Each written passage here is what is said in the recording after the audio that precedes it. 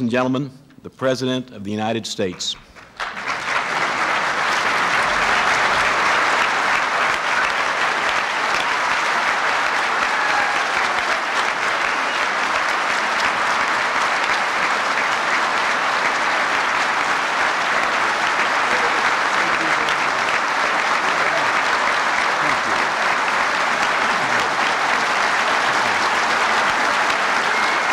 Thank you very much. Thank you.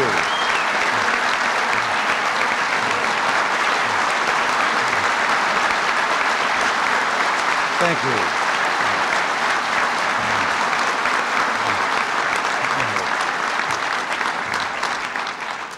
Well, thank you, Dick Tuber, Fred England, Frank Patterson, Larry Height. Ladies and gentlemen, welcome to Washington. I know that you're here from all parts of the country, and after taking a look at some of the things going on here, you may think you took a wrong turn and ended up in the Twilight Zone.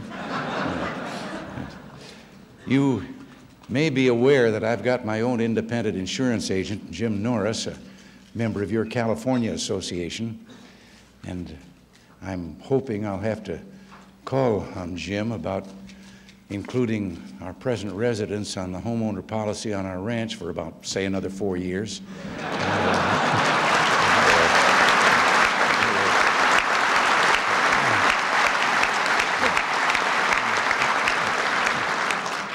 But I appreciate this opportunity to be with you at this National Legislative Conference. I understand some of you were briefed last night at the White House on economic and national security questions, and this morning you got another point of view from Congressman Jim Jones.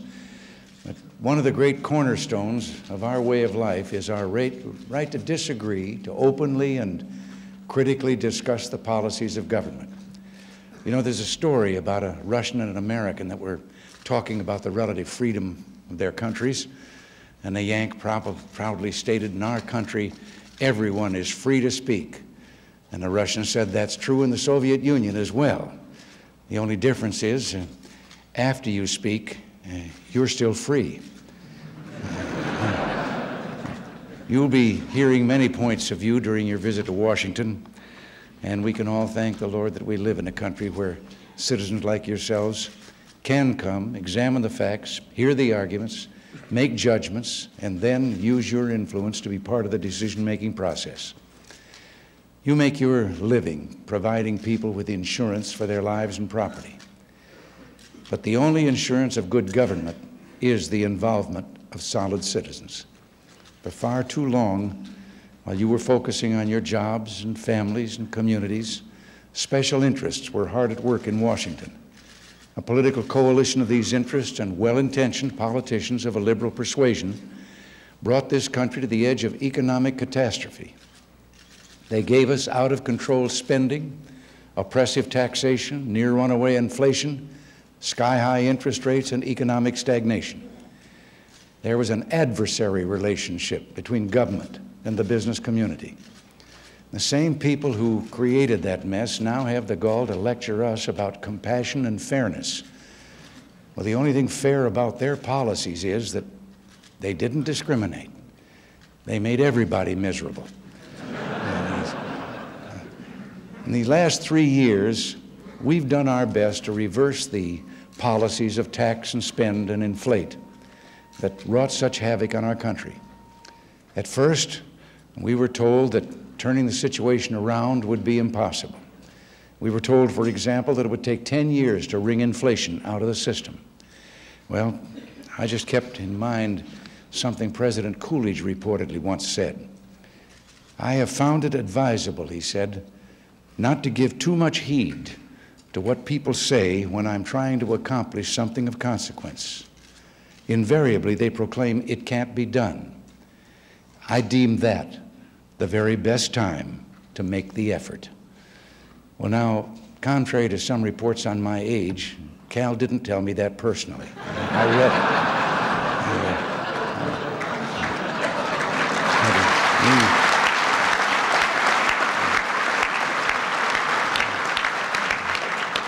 We didn't let the pessimist hold us back. And today I'm proud to report that we've taken inflation from double digits, eating away at our standard of living, and brought it down to about 4%. It was under 4% for the last year. They said there was no way to get control of spending. It tripled during the decade of the 70s and was growing at a 17% annually when we got here. We've cut that in half, and more progress can still and must be made on this front. The prime interest rate was 21.5% just before we got to Washington. It can be expected to fluctuate up or down a point, but it's way down from the outrageous prime rate we inherited. In the long run, if we go forward with our program, the prime will come down further. I've often said that our country was in trouble because government was spending too much and taxing too much. Well, our 25% across-the-board reduction in the tax rates have prevented the people from being further sapped by built-in tax increases. And we've indexed those rates so that starting next year, government will no longer make a built-in profit off the taxpayer's misery. Now, you may have noticed that there's been considerable pressure to back away from our tax rate reductions. Clearly, the deficits remain a problem, but the answer is not undercutting economic recovery with higher and higher taxes. Recently, we offered a balanced budget amendment, and we offered a 3-year deficit reduction package providing for a $150 billion cut in the projected deficit. The proposal is realistic and a good first step. We've started the process moving, but I have no intention of giving in to those whose only answer is taking the American people back into the poorhouse. We must have meaningful cuts in spending.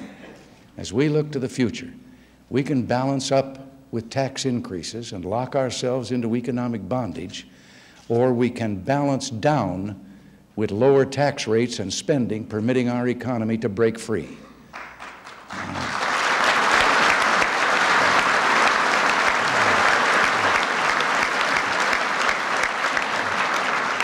This is no time to go back to the failed policies of the past.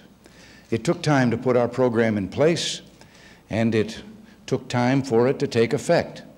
But we're now in the beginning phase of an economic renaissance that will touch the lives of all Americans. I've been hearing from some pretty renowned economists lately, and they've criticized me for talking anymore about economic recovery.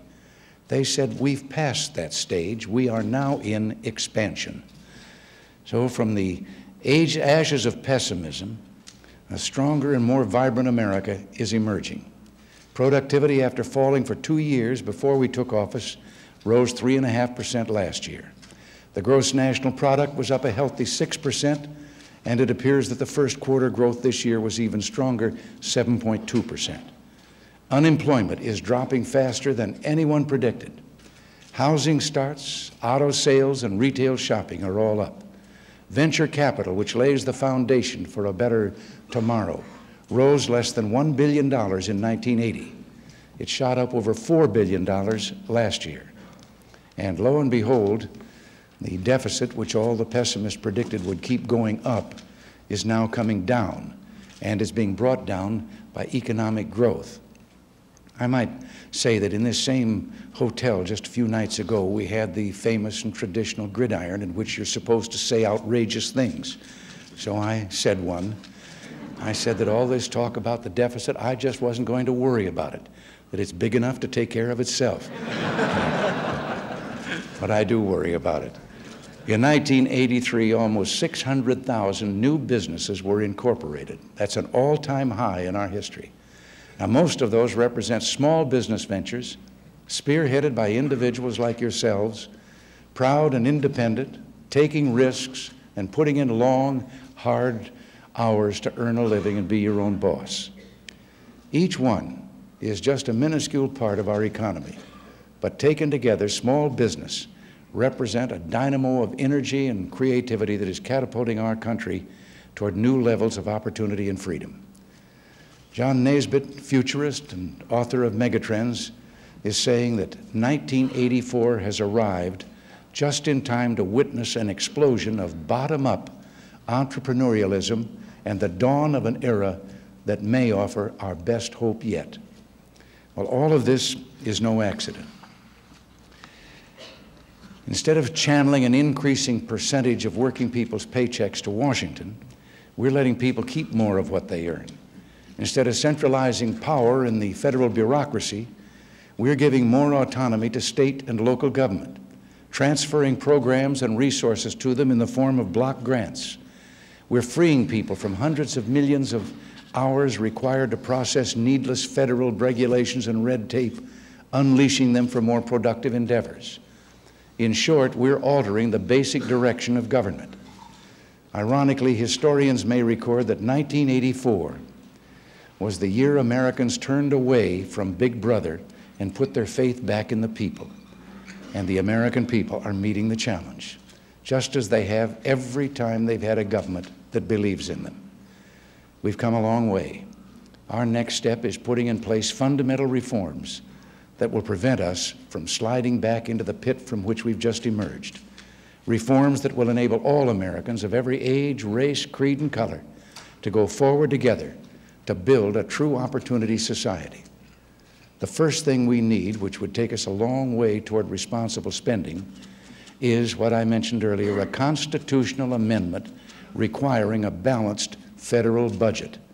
Now, many states already have such a requirement for their own budgets. Along with a constitutional requirement for a balanced budget, we need to give the chief executive a line item veto so pork barrel projects can't be attached to needed legislation.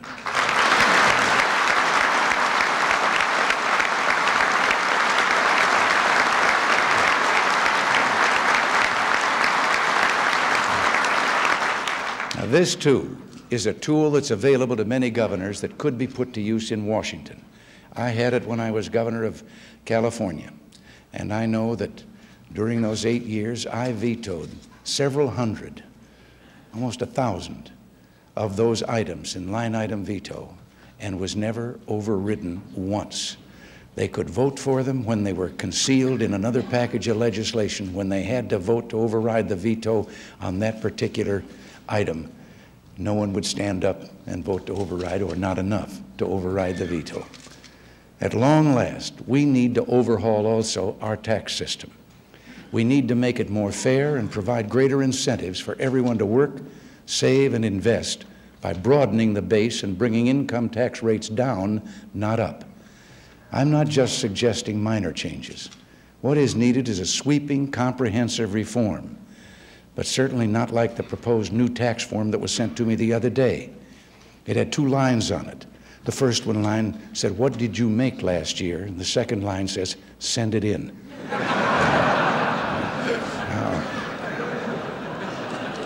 Now, much of what we've done has been simply making up for the nonsense of the last few decades. Putting our economy back on the right track was priority number 1. But there are other life or death issues confronting us. Today, far too many of our citizens feel unsafe in their own neighborhoods and even in their own homes.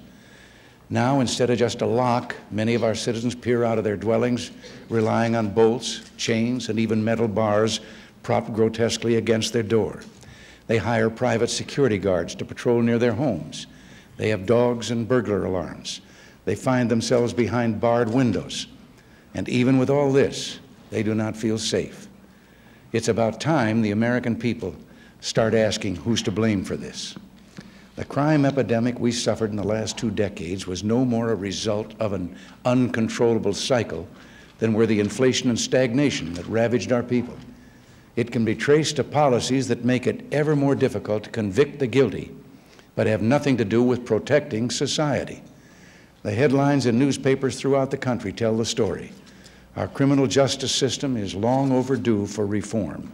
It is about time we take the handcuffs off law enforcement and put them on the thugs and murderers where they belong.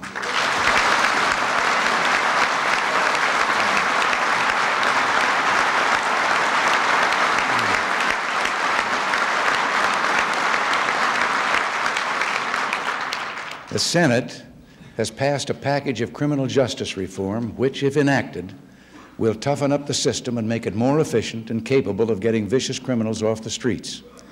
The liberal leadership of the House, ignoring the cries of victims throughout this country, has yet to move on this legislation.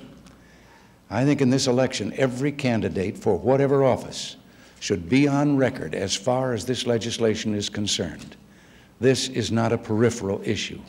People's lives are at stake, and politicians and the media should not dismiss it lightly. We must never reach the point in this country where Americans feel they have no alternative but to take the law into their own hands.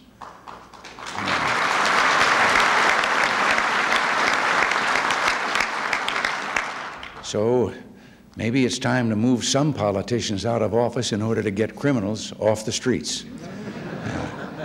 Our national security is no less vital than our citizens' personal security, and was no less ill-managed in the last decade. Defense spending in real terms was permitted to erode by over 20% in the 1970s. Weapons systems were unilaterally canceled. The real pay of our military personnel dropped as inflation took off. The CIA was gutted as longtime agents were let go. Those in charge seem to be operating under the notion that a weaker America is a more secure America. Well, I don't buy that, and I don't think you do either.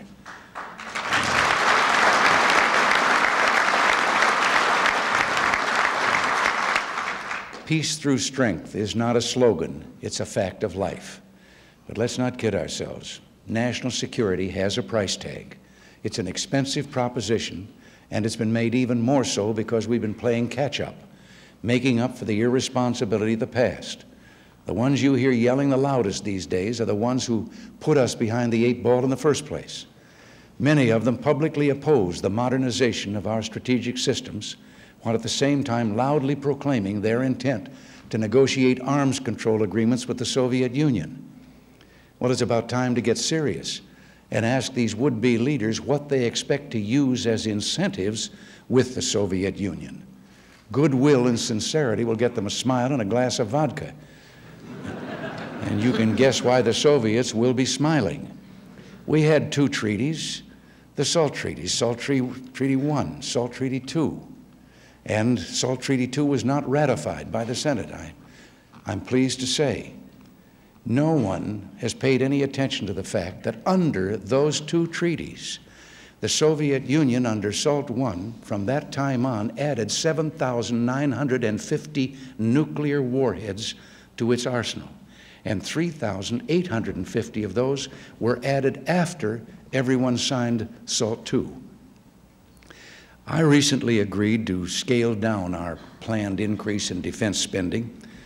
It's played heavily on my mind. It was done only after great thought and regard to all factors.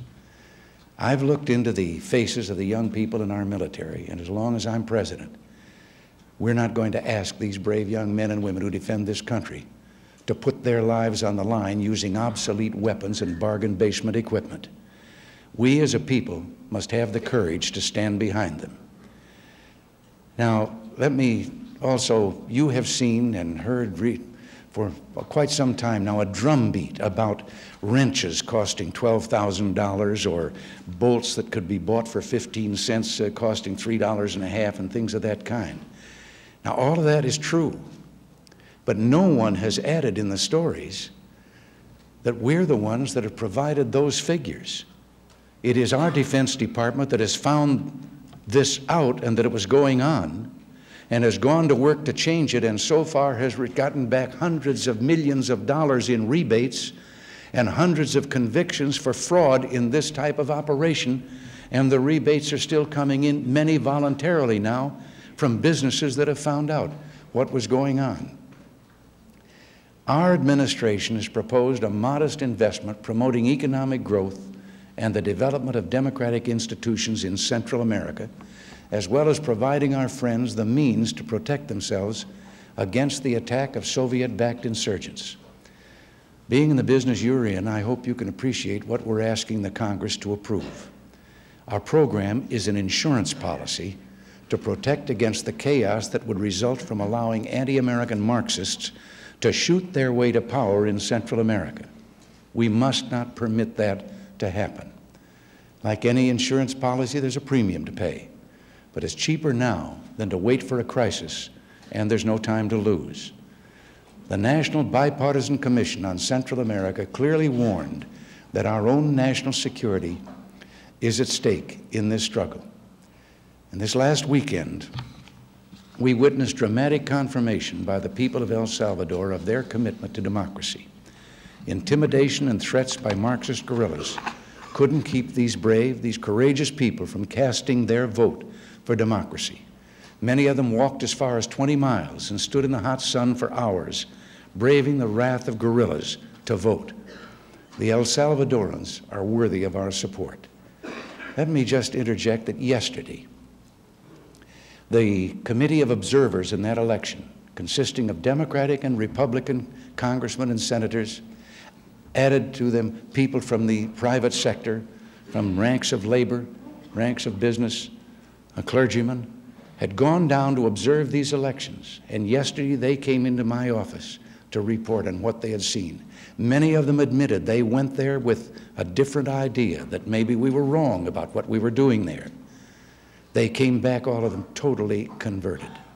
They talked to the people who were waiting for hours, the sweat streaming from them in the hot sun, in line to go in and vote. You know how easy it is to vote here. How would you like it if your neighbor said to you, if you vote, we're going to shoot you? And then you had to go down and stand in the sun for several hours, and then maybe find out you were in the wrong line and have to go someplace else for several hours, but they did it. And over, these observers asked them, they said, well, why? Why are you doing this? And a little elderly lady standing in line said, I'm voting for democracy. And another one said, I'm voting for God and peace. And it went on this way. They found out that these people, there was nothing going to stop them. They frankly admitted, maybe this election alone won't do it. This is the second election. But we've been trying for democracy for a long time. We'll keep on having these until we have democracy. Everything that they heard down there convinced them these are people that deserve the help and support of people that are as fortunate as we are. Now, for the last 3 years, we've been trying to build a strong America, not just militarily, but economically, and yes, spiritually. We all appreciate the necessity of maintaining the military power to deter aggression and to prevent war. Yet we must also acknowledge that the greatest source of our strength is not weapons or laws, but instead the character of our people, our standards as individuals, and our recognition of those values that transcend the politics of the moment. 4 years ago, a cloud of pessimism hung over this land, a negative and cynical attitude, totally inconsistent with our traditions, like a wet blanket smothered that resilient spirit so long associated with America and Americans. I'm proud that this too is something else we've helped change. And I say we because this kind of transformation can't be from the top. It reflects a change of heart, not just a change of politics. I'd like to take this opportunity to thank each of you for what you've done and continue to do to keep this blessed land the good and decent place God intended it to be. And I want to congratulate you as an association. Your national, local, and state boards are, for example, in the forefront of the campaign against drunk driving. And at the same time, you're promoting highway safety programs throughout the country. You've also been involved in anti-crime programs, especially concerning arson. But this doesn't even scratch the surface. Independent insurance people are active in veterans and service clubs, in churches and PTAs, in charitable and community programs, in cities and towns across the width and breadth of America. Your own President-elect, Fred England, was designated an angel last year by the Association of Retarded Citizens. The Massachusetts Independent Insurance Agents sponsored the ARC. The Insurance Women of Denver sponsored the Special Olympics, something in which my wife Nancy, as you know, is also deeply involved. Your Vice President, Richard Taylor, is a national board member of the National Society for the Prevention of Blindness and speaks on their behalf across the country. Your National State Director from Hawaii, Norm Wesley, has for years devoted his personal time to drug rehabilitation programs. I know that these individuals are not unique. They represent thousands of people in your profession. More than a century ago, a French philosopher came to this country, as he said, to find out the secret then, 100 years ago, of our greatness. And he said that he had looked everywhere, in our business, in our busy harbors, in our factories and industries. And then he said he discovered that America is great because she is good. And if she ever ceases to be good, America will cease to be great. You are helping America to live up to its potential. Together, we can keep America the shining light of liberty God intended it to be. Thank you, and God bless you.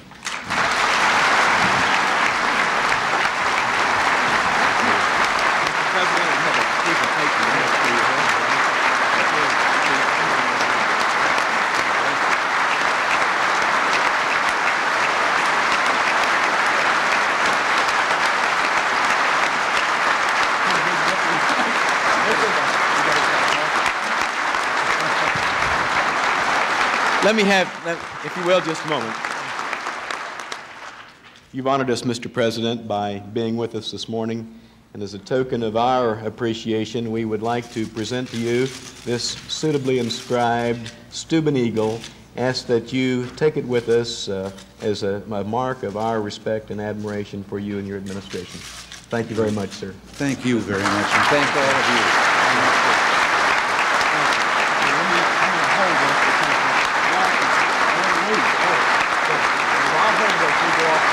Thank you, sir.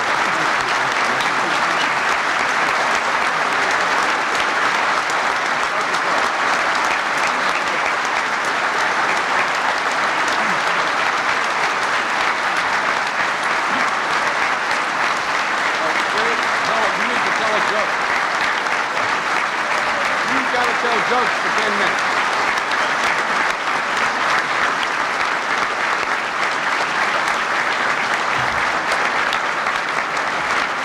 Just a figure.